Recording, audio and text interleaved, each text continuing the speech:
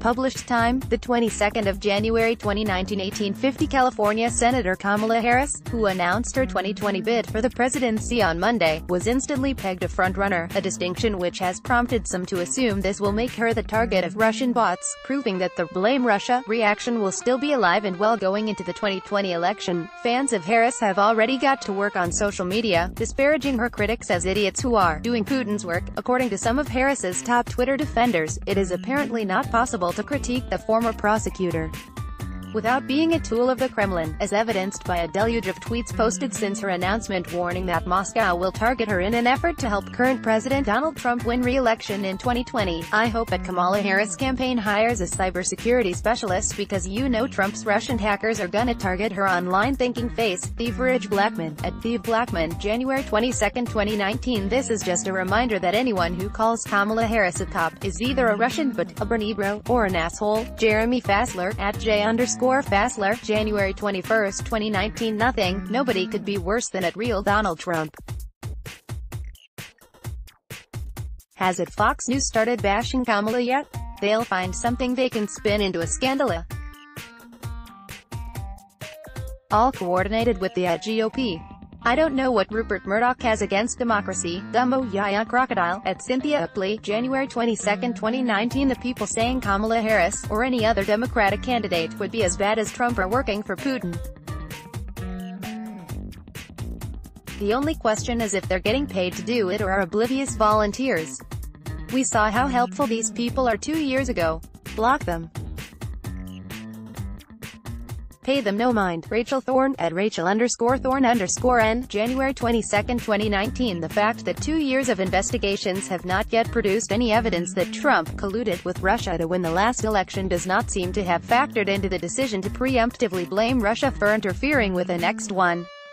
One of the tweets claimed Russia would be working overtime to take down Harris, who has a 91% approval rating, a figure which seems to have been plucked from a random Twitter poll conducted by a Harris supporter.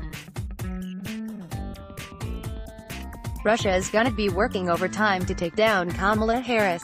She has a 91% favorable rating among people who knows who she is. Everything yesterday makes sense. I will dog walk you.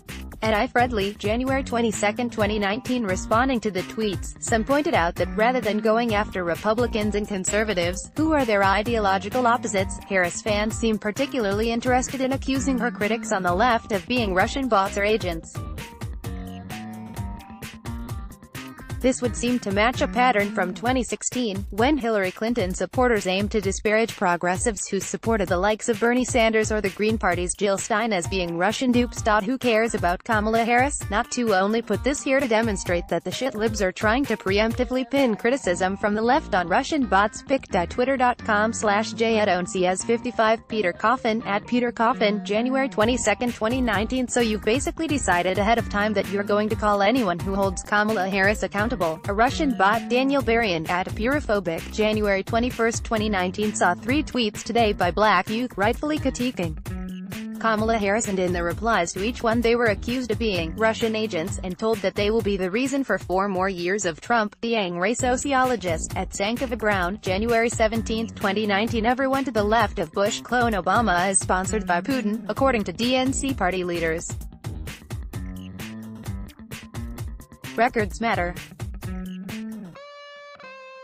pic.twitter.com/QJ46twinzoo, James Music APRN, at JamesM_MSN, January 21, 2019. Luckily, not everyone on the left was buying the line that supporting Harris is a prerequisite for not being a Russian bot. It's actually Putin who made Kamala spend her entire career hurting people. Ghost Lizzie Ghost, at Ice Cream Jones, January 22, 2019. Insisting we have to be pro-Kamala or we've joined forces with Putin. That's quite a pic.twitter.com/78gmkhbizel. Boonicula, at Boonicula TV, January 22, 2019. Like this story?